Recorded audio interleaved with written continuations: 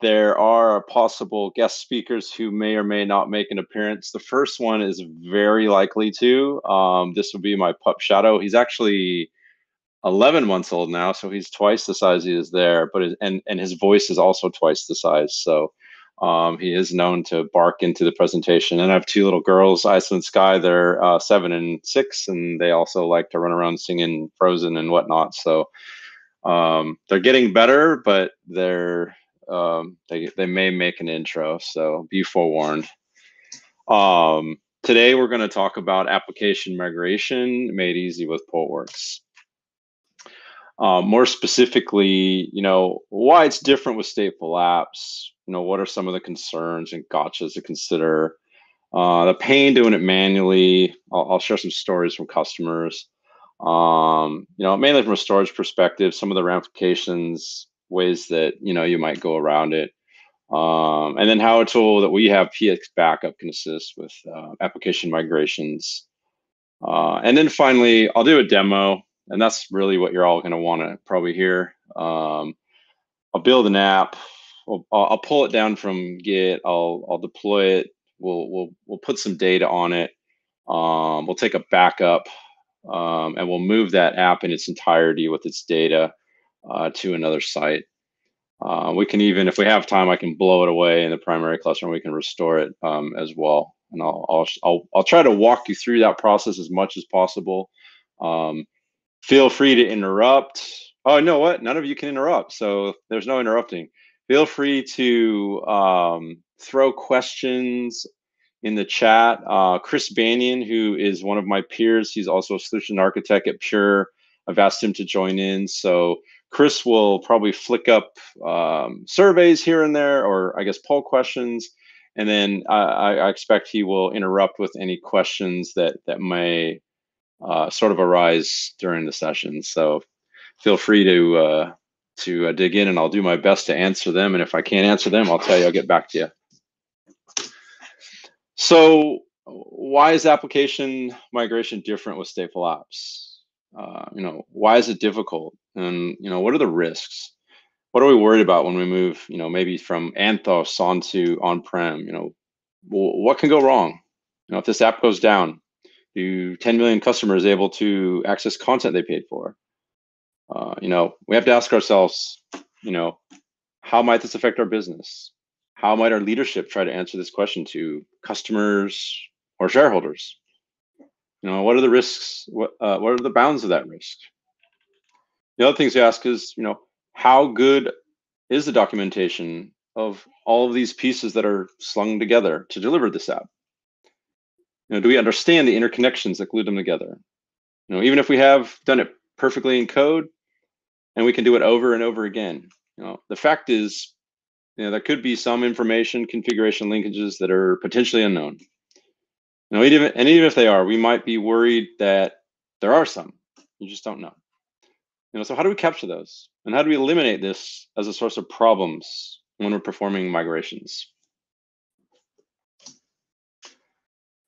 I had an interesting conversation with a customer probably a week ago, and they wanted to learn about Portworx. So I came in to talk to them about it. They were particularly interested in backup. And in this customer environment, they used a very typical method in OpenShift for storage. Spun up a Red Hat server, virtual machine, thick provisioned it, and exported NFS to the worker nodes, and then they were able to create PVCs to let developers bind storage. And now it's in production. They're running a mission critical app that's delivered to thousands of customers in country. And now they've come to, we want to back this up. And they have everything manual and everything is static. So it's a big concern, right? But they have some options. Now they can back up the NFS mounts, or they can snapshot that VM. They can take infrastructure backups of worker nodes and maybe their master nodes. Most people make master nodes virtual these days. And they can try to automate that whole thing. Now, in the end, they admitted to having several hours of recovery time just for that one application. And with potentially a lot of unknown hurdles on how they might try to recover that mission critical app with an RTO of 1 hour. Now, none of those things I mentioned are application aware, or even Kubernetes aware for that matter. And this is the challenge with these systems that are not designed for microservice architecture. And we can automate, we can script, we can develop workflows, just about everything.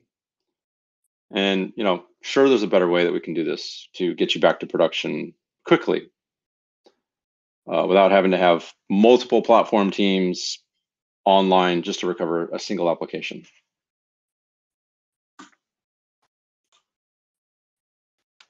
Now, Portworx has built an application that simplifies this process of application migrations and backups and restores. So if you're migrating an application from one cluster to another, or you need to be able to restore that application back to the cluster to get it back up and running.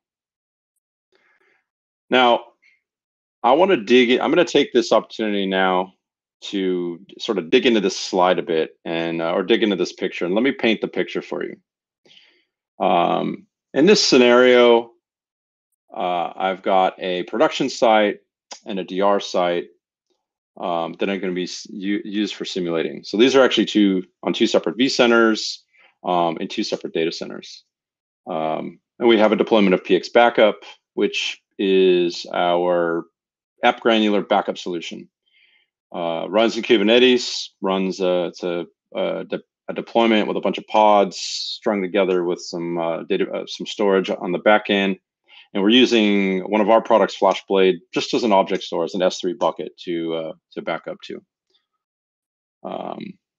So we're going to take, and I should note that both of these Kubernetes clusters, they're 4-node clusters, and they've got 3 worker nodes. And I'm actually using Portworx in both of these clusters. So they're VMs with some storage attached to them. I've deployed a single Portworx cluster in each data center, completely separate of each other, no communication other than each one of these clusters is added into my backup environment. So I'm going to show you how we're going to be able to deploy an application. In the instance of this environment, we're actually going to pull an application called Pet Clinic from a Git repo, and then we're going to deploy it, and then we'll go through this a little bit more. Now, I'll go through the environment as well to show you some of the under the hood stuff.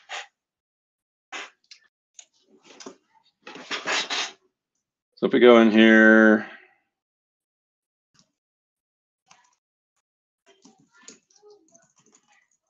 got some lag here. You can see I've got 2 4-node clusters with 3 worker nodes and a master node. My primary site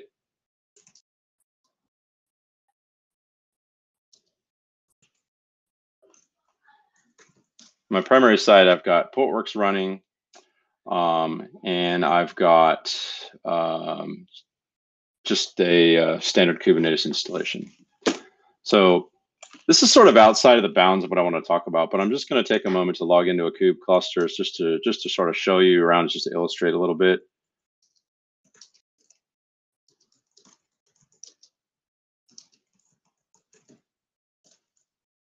So I've just logged into one of the Portworx worker nodes.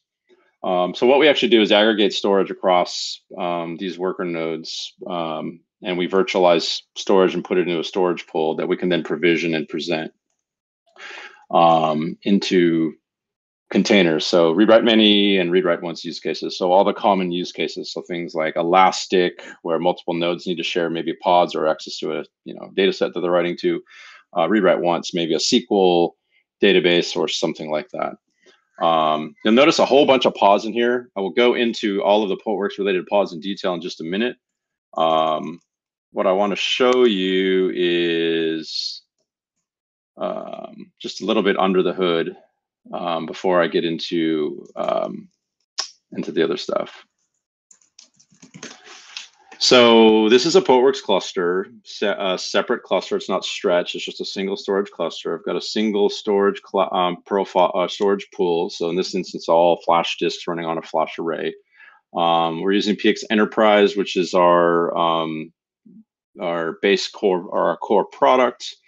and it has a bunch of components under the hood. Now you can sort of see the correlation. So on my right screen, you can see I've got 3 nodes. These are 2 parallel, similarly built clusters. So just for reference, we got three workers and a master.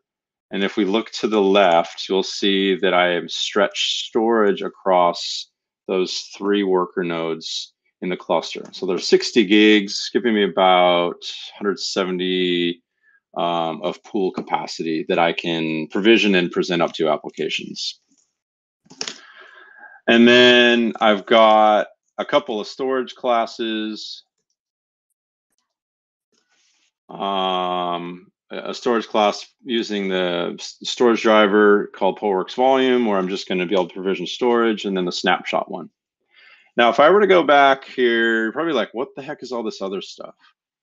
So, a lot of this stuff, this is just Kubernetes, obviously, but we've got some API pods, some Portworx pods, some Stork, and some schedulers. Like, what is that, right? Why do we have those in there?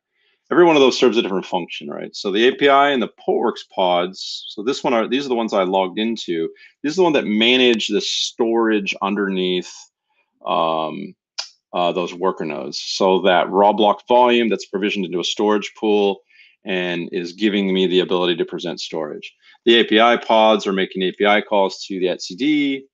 The Stork pods and the Stork scheduler pods are pods that we use for snapshots and replication and specific to the volume when we want to move a volume to another cluster, or when we want to any storage operation. So Stork is actually an open source runtime or operator runtime for Kubernetes.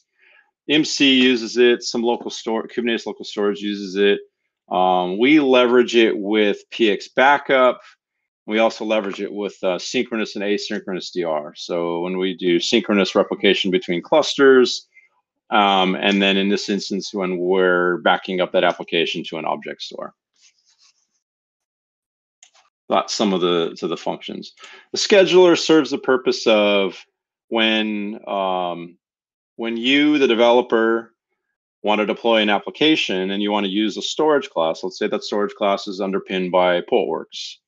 When you deploy that, the scheduler is going to tell Kubernetes, hey, run this pod here where these worker nodes are, or run them as close to, based on how you deploy that cluster. Maybe you've got a hyper-converged or a converged setup where everything's a storage node. So that's sort of a little bit of laying of the underpinning of Portworx. Now, Stork we deploy in all our clusters. So neat thing about that is that, it all uses the Kubernetes API, so it's Kubernetes native. So you already have the very similar experience. So you're not managing a storage subsystem that's outside of Kubernetes. So it makes it very application granular. Gives us a lot more flexibility to manipulate and capture data for applications. And I'll show you a little bit about that later. Let's see. So remember I said we're going to deploy an app. Pet Clinic is just an app that one of my peers, it's actually, I think a lot of people use it. It's just a web front end, similar to WordPress, web front end, SQLDB backend. So we're gonna pull this code. We're just gonna do a git pull, and we'll just deploy it.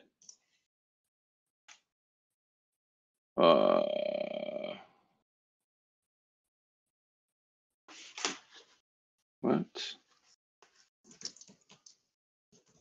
Well, I thought we would. How many get cloned?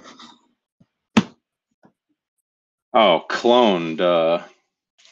What did I do?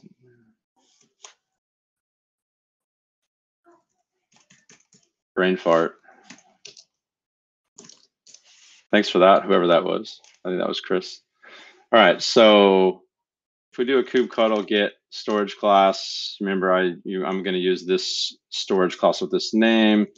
So we'll just go into Pet Clinic and validate it. There's actually 2. So we'll use the one with the namespace, I think. If we cat that file, within namespace, we should see that this is going to use an associated name storage class. It's going to create an 8 gig volume. It's going to create a SQL and that for use on that SQL backend. So we'll do a kubectl create.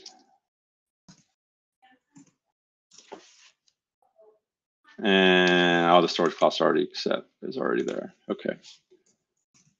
So let's do a watch. There's Shadow doing something you probably shouldn't do. And I think Pet Clinic is the name of it.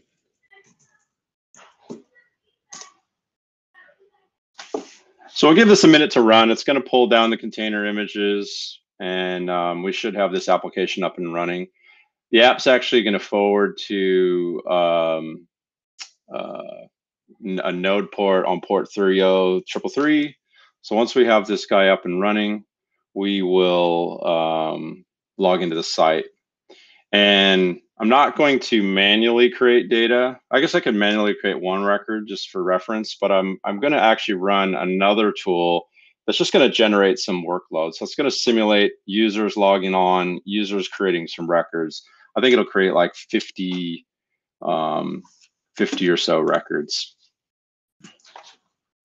So we'll do kubectl get service, and we can see that I need to probably look at the namespace -n pet clinic, and we're on 333. So if we do a kubectl get nodes -oy, I think we want to look at one of these. So we'll go to 55. Let's open up a browser.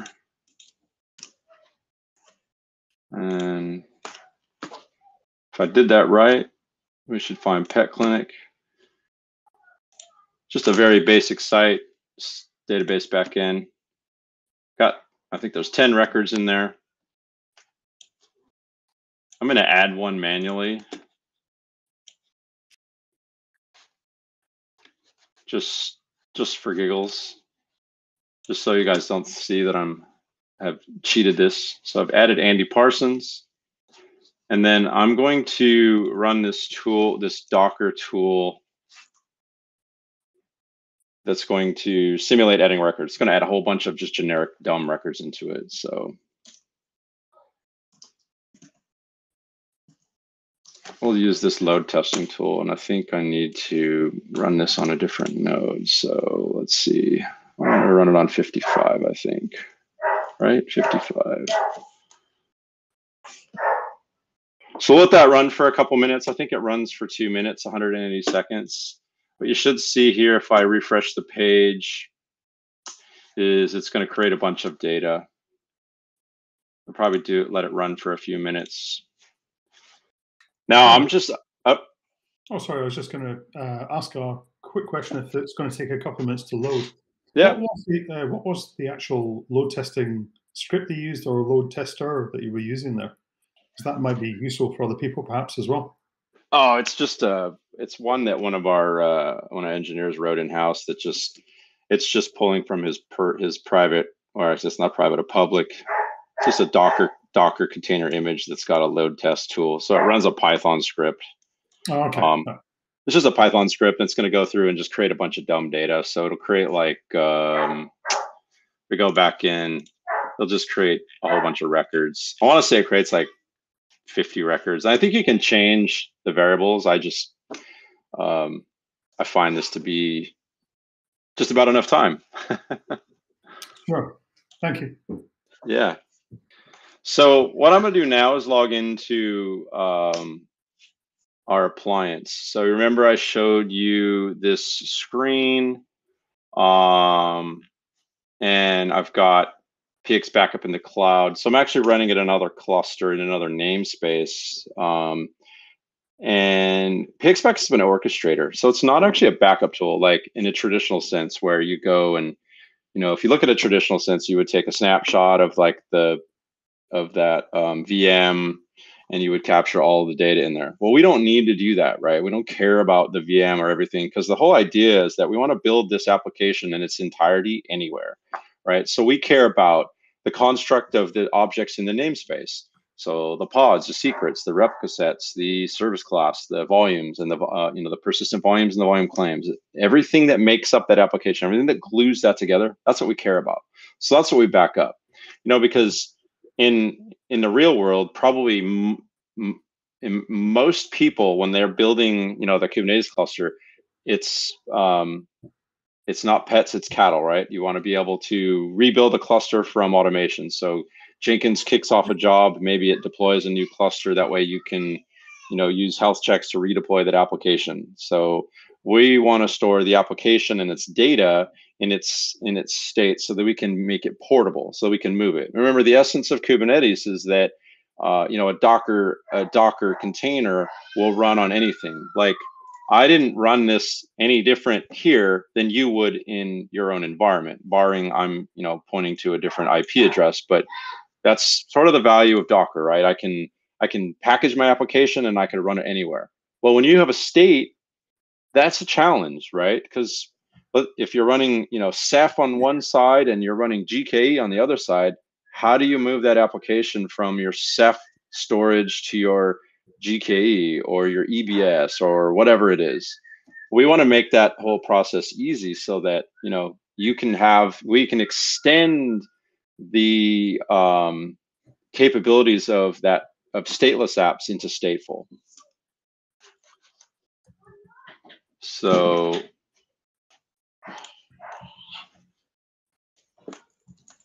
let's go ahead and log in here. So PX Backup is a tool that runs in a GUI. You can also manage and set up everything to run in the Kubernetes API. So everything can be scheduled and run through kubectl commands or store commands and manage at the API, or it can be managed in the UI. And we support token auth, all the most common authentication mechanisms. So we can say, a user can access a namespace, or a user can access a cluster. Or in this case, I'm the admin. I have access to all the clusters. So I can back up and restore to and from anywhere. You can see I've got a couple different clusters here. I've got an EKS cluster. And then I've got my 2 sites that I'm going to show today. Nice UI. I can be granular around things like rules. So I can add rules and with key value pairs and say, this rule is going to apply to when I do maybe a SQL backup. Maybe before I take a backup of that application, I want to flush all the records to disk. Maybe I want to mark the database read-only before I take an application consistent backup. I can schedule that in here, and I can have these as rules that anyone can use, or I can do that as declarative statements in my YAML file as well. Either or. At the end of the day, we're just reading YAMLs. We just put it in a nice GUI for you. We're writing, as I said, to an S3 bucket. I am actually using our FlashBlade.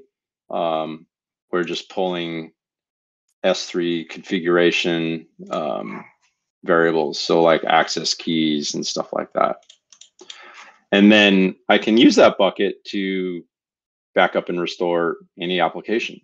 So for instance, this pet clinic application, I can put it wherever I want.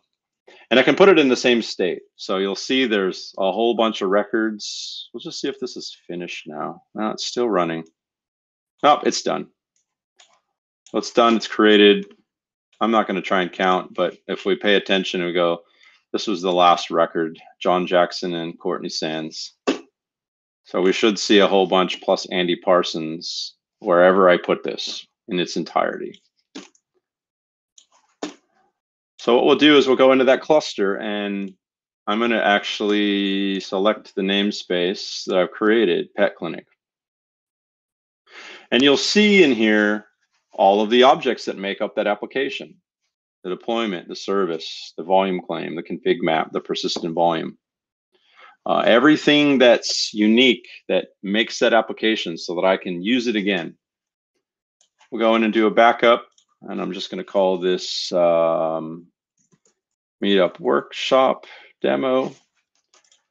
Now I've already created a S3 bucket, so I'm just going to use the bucket that I've created. Now you'll see this CSI snapshot class, probably wondering what the heck is that? Maybe you are, maybe you aren't. For those of you that have dealt with storage applications or are dealing with stateful apps, you'll be familiar with CSI. So open source driver that supports, snapshots, clones, things like that. So if you have a Ceph with Rook, if you have a Hitachi with the CSI, if you have a Huawei or a NetApp or an EMC or a Pure, you can leverage that storage appliance's snapshotting features and let the storage be the snapshot of the data be stored on that array, and be able to back up and restore to an existing cluster. For the purpose of this demo, we're actually backing up and restoring to a whole nother cluster, completely separate. No, the storage is separate, the cluster is separate, everything's separate. It's in another data center. So we just want to back up Pet Clinic. We want to back it up. I want to move everything that's in there. So let's go ahead and just go ahead and create that backup. Probably take a couple minutes. It's not very big. It's about 55. You see, I've done it probably a few times for different tests, about 50, 60 megs. The underpin volume that it provisioned is, I think, 8 gigs.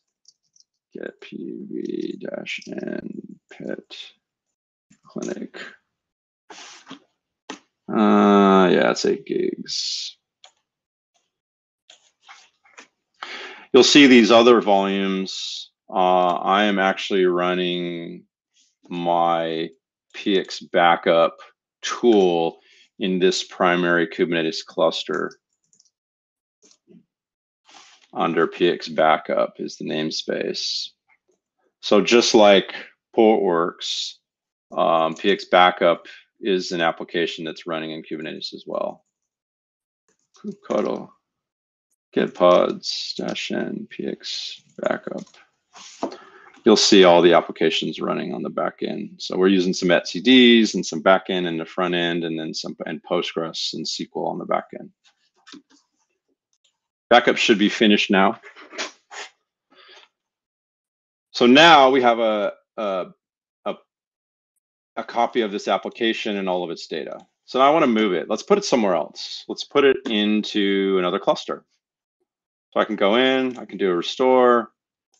I can go and say meetup restore, and we'll put it in site B. Now I'm just going to do the defaults here and just restore it in its entirety. I could go and say put it in a new namespace.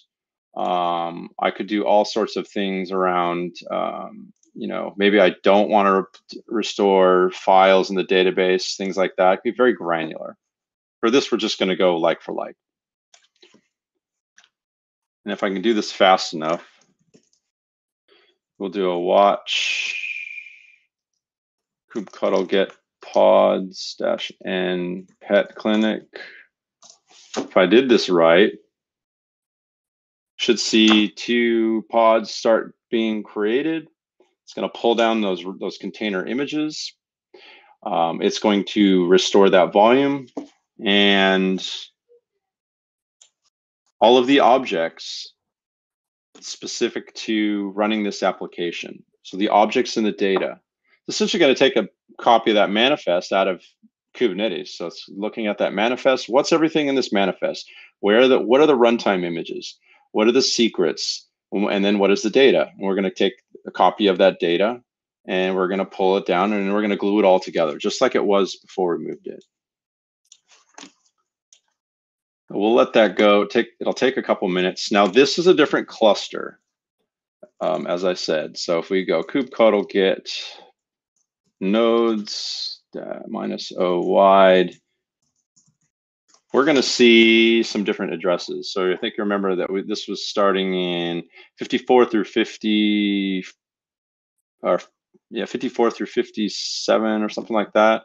And this is starting in 50 through 53.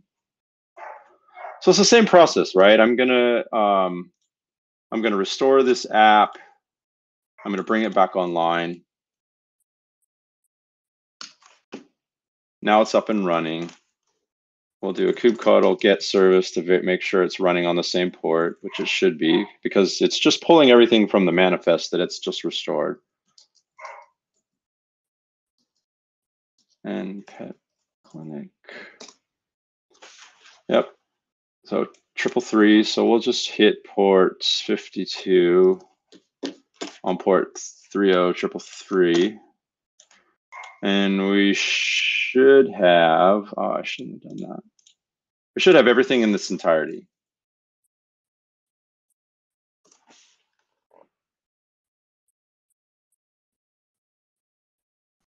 We go in here.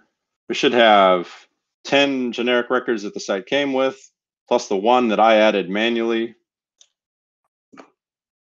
plus the whole bunch. I think the last two was Courtney and John.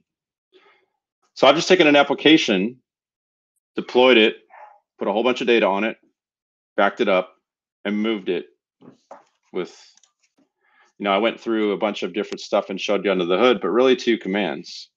So application migration with 2 steps. Now, this is very granular, right? I'm the admin, I have access to everything, but you're a developer. I can give you access to your namespace.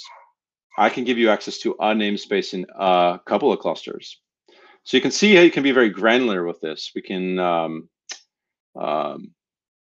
give you flexibility to be able to move, maybe do a blue-green deployment, maybe be able to roll back. There's a lot of power in this. And now you probably noticed, I have these 2 on-prem clusters that I showed you. I could also do this whole thing with my EKS cluster. So I could go into here and I could say, we want to back something up here. I could actually back up every application in this cluster if I wanted to. Now there's nothing running in it because I've literally just spun it up a couple hours ago and I haven't really set it up yet, but the same thing. I could restore this application over to EKS just the same as I did on-prem. And likewise, we're in the reverse. So that volume that's underpinned with an EBS volume or a GKE volume or an Azure disk, I could move that application back on-prem, host it on my flash array, host it on your NetApp, host it on, pick your storage platform. Because we, as I showed you, we abstract that away from the application, making it very portable. And yeah, that's my demo. I don't really have anything else. Oh, you know what? Actually, what we could do is, just for giggles, let's just kill the application in here.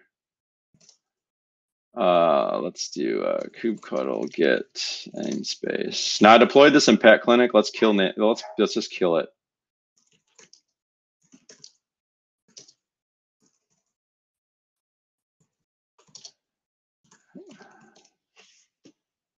So that should kill everything, right? It should kill the application. It should kill the volumes. It should kill the pods. This should go away.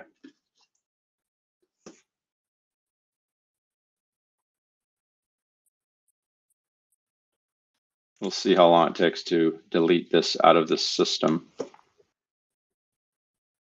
Once it deletes it, I go back in and restore it. So, oops, my developer is a bonehead and he wrote some automation and he fat fingered it, and lo and behold, I do not have that anymore. Never ever experienced that, Andy. No, I never have. I've never. To me. I'm sure there's a million people that have probably experienced me doing it, though. That's for sure. It's just lucky, it's lucky that we just are well read, that we know about cases like this. Well, this is for people smarter than me, then, that can help guys like me when we're in a bind. So we got this back up. We can go right back to, oops, and we'll just select the primary cluster. Oh, it doesn't like that. Must consist of lowercase or alphanumeric. Another restore to. I don't know why it said that. Oh, you had a space? Yeah, I think I did. So let's just restore this application right back. And I'm not going to do anything else. I'm just going to go restore. And then I'm going to come back and hit refresh on this page when it's done. Actually, maybe we'll go like this.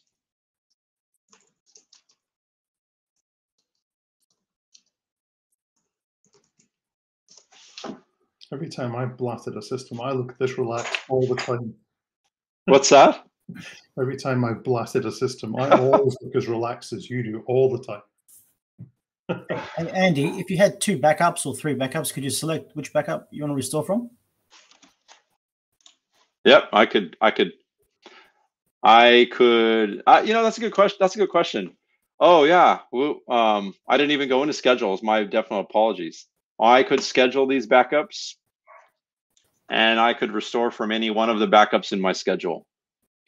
So I've got, you know, all these different ones here that these are just manual, but if I were to have scheduled, maybe I should probably schedule some so that they show. Absolutely. So I could schedule them and I can roll back just the same. Remember I showed you, if I were to go back up and go to restore, we'll just do something like this just so we can see. We could replace, so you could overwrite what you're doing, or you could restore it into like a new construct as well. So that restore just finished, that another restore. So if we go back here,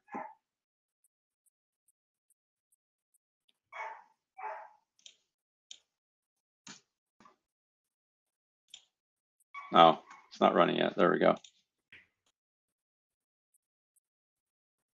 And there's all of my application. So I've taken an application from the cloud or wherever, I've deployed it. I wrote a crap load of data. I took a backup of it. I moved it to another Kubernetes cluster. I then destroyed my application on my primary cluster, and I rolled back to exactly where I left off, all with pretty easy clickety-click of the mouse, which you could also do with an API as well. You could kick that off. So wherever that Kubernetes cluster might live that had PX backup, we could send an API call to that and say, hey, do this thing as easily. So I hope you guys found it useful. Thanks for watching. Chris, I don't know if there are any other questions. No other questions, Andy. All right. Awesome. Thank you. Thank you very much. That was very, very relaxed destruction and restoration. The way it should be, right? Should I have gone like this? Would that have resonated? Lord knows the first and second time I did that, that would be what I was probably doing. Yeah, sure. This is the first time you touched the tool, right? Mm-hmm. It's lucky it just works out of the box. Yeah. Actually, it's quite, I mean, it's a Helm deployment. So you do a Helm install of the application. So you have to add the Helm repo to your cluster. You do a Helm installation, and you're pretty much off to the races with the application. And then you can, you know, glue your Kubernetes clusters in. It's actually pretty easy. I mean, you just go into, you know, add a cluster. You'll give it a name. It'll give you this config. If I were to just go, you know, sort of go into one, and you'll just copy your token into here, and then you can add it. You have to have Stork installed, obviously, so that you can use the storage commands. But that's it. Once the tool is running, you just add clusters on the and you're off to the races. I didn't hear the bit that is all about, you know, cutting a check for millions of dollars to Pure Storage. You tell me that something as awesome as this is completely free. That obviously have to pay for it. Look, I know that, you know, stateful apps probably are, in my experience in APJ, in certain regions. I think Australia is one of them. A lot of people, it's probably early days. It's probably we're playing desk dev. We're sort of looking at, you know, or maybe we're running production, but we've got a myriad of ways that we're protecting data. This is at scale, from a simplicity and ease of use perspective, a much more scalable, easy to use solution. There's 100 different ways to skin the cat. I think this is probably, out of all the ones I've used personally, the easiest, and the most granular to the application. So, and yeah, take that from the most biased, you know, opinion of anybody, right? Awesome, awesome, awesome. Thank you very much. That's just wonderful. Thanks very much, chaps. And what we might do, if anybody's got any questions they want to just pop up into chat, just pop in there at any point, and we'll flick them across to the man in the hot seat. We're all quiet. Going once, going twice. I saw one. Are the backups taken for just a bunch, for the bunch of configurations instead of data for the point in time? And GGG comparing with snapshots, which grows. So we are backing up both the configuration of the applications. Remember I said everything in the namespace. So everything that makes up that application in the namespace. This is the secrets, the config maps, the deployments, the daemon set, the repo set, all of those objects, basically essentially the manifest, right? So everything, if you were to look at if you were to kubectl edit that deployment, you'd see that manifest. So we're going to copy that manifest, but then we're also going to snapshot the data. So we're going to take a backup of that data. We're going to back that data up to S3. So it's just going into an S3 bucket. That S3 bucket could be an appliance, it could be a Minio, it could be a FlashBlade, it could be AWS, doesn't matter as long as it's an S3 bucket. Now this is an appliance that's moving, right? Like we're just released 2.8, which is going to introduce functionality to give us more granularity. There will be versioning that we introduce with S3. There will be tiering that we try to introduce. So a lot of things that are coming in future iterations. So we're gonna, enterprise-ize this, if you will. Hope that answers your question, Ray. Awesome. Any other questions? Any questions? I think we're all good. Yeah, once again, thank you very much, Andy. Thank you very much to Pure Storage for helping to support our humble ventures as well. You guys rock.